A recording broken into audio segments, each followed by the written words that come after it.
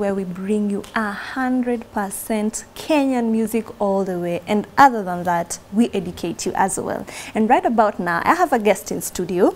He goes by the name Graham Leyiam. He'll be talking about giving you tips on beadwork and string art and how you can make a living out of that. Karibu sana kwenye show. Asante sana. How are you feeling? Feeling nice. Thank you for the welcome. Karibu. So let's first of all talk about beadwork. Your name, Leyiam. Yes. I'm sure that is from the Maasai community. Yeah, sure. Is that something that influenced you kutengeneza vitu za beads? Yeah. Actually, nilianza beadwork back then in primary school. And nikiwa mdogo, my mom used to have some beads kwa nyumba. So nilikuwa nacheza nazo, nikitry to make some rings and bracelets. Yeah. So nikaendelea tu na hiyo interest. Then after that, nikaenda high school. So that's when you start kuanza kuuzia watu. Yeah. In high school? Ulikuwa unauzia watu unasoma nao ama mabeshte zako out of school? Mabeshte zangu tu in school. Yeah, sure. And by the way, when you talk about beadwork, you can see mikono yetu iko adorned. DJ Nash, si tuonyeshe pia yako. Iko na emojis. So when it comes to beadwork, kuna very common vitu zenye si uona commonly. Nini na inspire designs zenye we unafanya? I know these things are out there, but you need to be creative. You see, like kama yenye umefanya ya Nash with the smiley faces. Nini na inspire your creativity? Okay, actually that design niliona kwa internet and nika develop your interest kwa sababu like sijaiona hiyo huku within this place. Yeah, like, zenye ziko ni zile Kenyan. Kenyan flag. So tulikuwa na best yangu inaitwa Dan, pia ushona. So tuka explore, tukatafuta materials, and that's how we started. Yeah. Other than bracelets, what else do you make na beads? Okay, beadwork kuna naweza tengeneza picha na beadwork. Naweza tengeneza choker, belt, all the Maasai ornaments in fact. Yeah. Tangu pia naweza show. So price range ya vitu zako ni about how much? Actually ina depend na the art ama the beadwork yenye natengeneza kwa sababu kuna zile ndogo seme a ring haiwezi kuwa the same price na seme a choker or something like a dress. So maybe let's say a ring 100 shillings kuendelea. Yeah. Ina depend na amount ya kazi yenye utafanya. Yeah, sure. Yeah. So interest yako ya string art ilitoka wapi? Because beadwork, string art hizo ni vitu different things. Okay, string art ilianza actually early this year. Yeah. Nilienda kwa aunti yangu fulani and alikuwa na string art kwa nyumba yake. So but ilikuwa poa. So that's when nilianza kuwa na interest, so nikaenda bado kwa internet kusearch on materials zenye nafaa kutumia and all the stuff. So kwenda Maasai Market nilianza nikapata hakuna mtu anafanya string art. So nikaona maybe itakuwa market poa sana kwangu. So nikaanza polepole. Alafu pia kama unaona this piece. Which one? This one here. Oh. Yeah. So nili decide like nika collab ya string art na beadwork. Yeah. Okay, that's interesting. So that's my idea.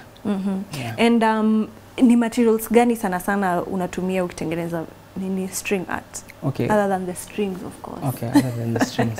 Okay. Kuna konga na two types of boards. Kuna the MDF board na kuna ingine inaitwa plywood. MDF ni gani? MDF ndio hapa. This one? Yes. Plywood ni ile pale. Yeah. Okay. So kuna difference. This one is thicker than that one. Yeah. So ukitumia plywood iko na limitations zake pia. Like lazima utumie maybe kitu ka varnish ama pia unaweza cover na kitambaa. Alafu kama hii. Yeah. Imetumia plywood. Yeah, plywood. Okay. So una cover na kitambaa. Alafu sasa unatumia kitambaa, utatumia gum mahali, utatumia nails na sasa strings. Yeah. Kwa plywood hakuna kitambaa. No, kwa MDF hakuna kitambaa. Okay, sorry, yes, MDF, yeah. MDF hakuna kitambaa. Okay. Na hizi materials ni easily accessible kwa mtu mwenye anataka kufanya string art? Yeah, they are easily accessible.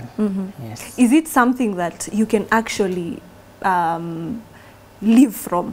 Like you can get your daily bread from string art and incorporating beadwork bado?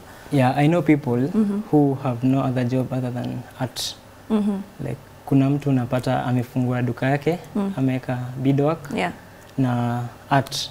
Lakini sasa ndo maybe upate a lot of cash from it. Maybe sasa uemploy some people wenye atakuwa na kusaidia na kazi. Kwa nini? You can't, mtu hawezi handle hiyo labor yote peke yake? Okay, huwezi handle labor yote kwa sababu let's say to make one string art, okay, a complex one, ita could take almost 2 days. So let's say for example uko na order from 10 people, you delay them. So inahitaji ukwe na workload. So out of these 3, Mickey Mouse, the beadwork and the Rasta hair. Yes. See Rasta but Afro. Which one is more complex? More complex, the beadwork. Hii yenye iko na beadwork. So hii ndio inakutake more time. Yeah, it took a lot of time. Juu ya beads ama? Yeah, because of the art yenyewe na the beadwork. So kama ili kutake how many days? Took me like 3 days. Yes. Na hizi price range yake? Price range. Okay. Kuna konga na sizes. So kuna A3 size, A2 na A1. Hizo ndio mimi hufanya. So A3 size that's the smallest sasa. Ina range from 1500 kuendelea. So kwa sababu ina depend pia na complexity ya art. And then zile za A2 hizo zinakuanga 45 kuendelea. Alafu sasa A1 sana ni the big end, ile kubwa kabisa. So that's around 8,000. So the bigger the art, the more the money. But they're quite affordable though. Shule ulifanya nini? Okay, shule nilisomea multimedia university. Fanya BCom. Like sasa nangoja kugraduate. Unangoja kugraduate. Yes. Do you think course yenye ulitake and you employing yourself kuna mahali zitaingiana? Yeah, kwa sababu okay, actually art ni passion yangu. So niliona maybe I can use my passion ama my talent to make money. So nikaona maybe nikawa nimefanya BCom, I can manage my money. Okay. So would you, if today umesema una graduate and things went well and you got a very well paying job, 9 to 5, unaweza take your job? Actually naweza take, but during my free time bado siwezi acha art. So I think what I'll do, I'll just look for some young people, coach them, train them, alafu bado jina itakuwa. So sasa kuna mtu na coach? No, I have a friend. Mwenye nafunza. Okay. Ina take how long ku learn kufanya string art? Okay, ina depend sasa na mtu. Juu kama uko so interested, ita take a lot of time. But inahitaji a lot of practice ndio come up na art smart. Wewe kuchukua how long?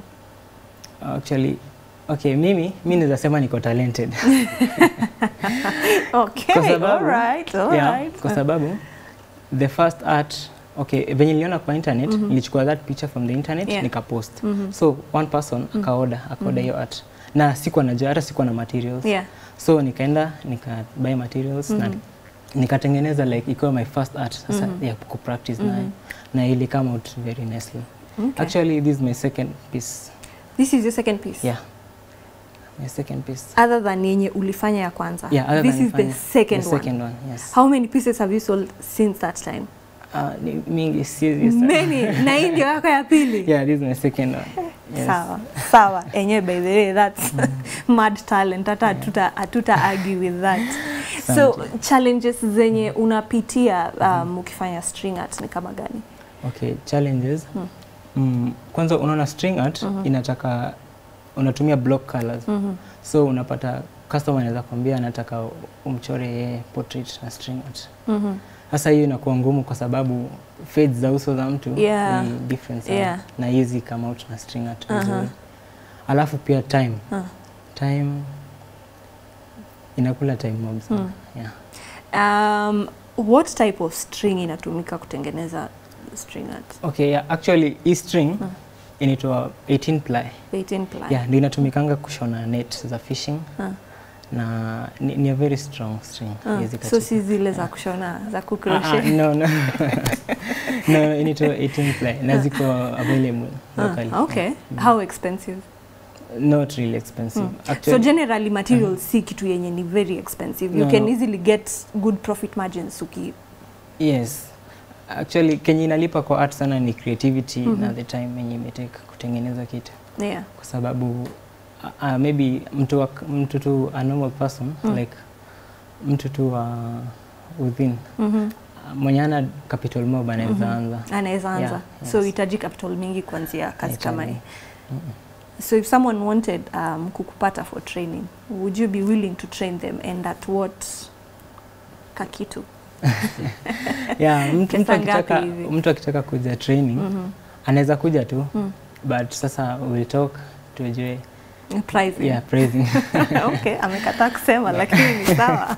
Wanakupata wapi? Okay, my social media handles ni Facebook ni Leyiam Graham.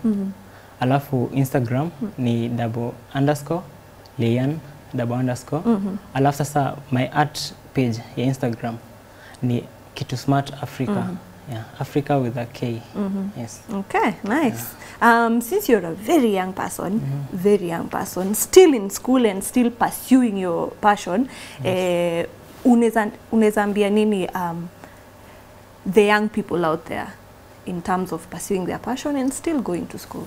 Okay, actually unajua ukiwa campus unakuanga na time free mob sana. So mimi naweza ambia mtu young use that time kufanya kitu creative. Yeah. Like kimbizana na passion yako and try to think of a way that unaweza ifanya ikue a business na ikusaidie. Isikuwe tu ni passion unafanya and does not maybe haikusaidie. Okay, thank you so much for coming through. Thank you. Unataka kutuma salamu mahali? Yeah, actually I know my mom is watching.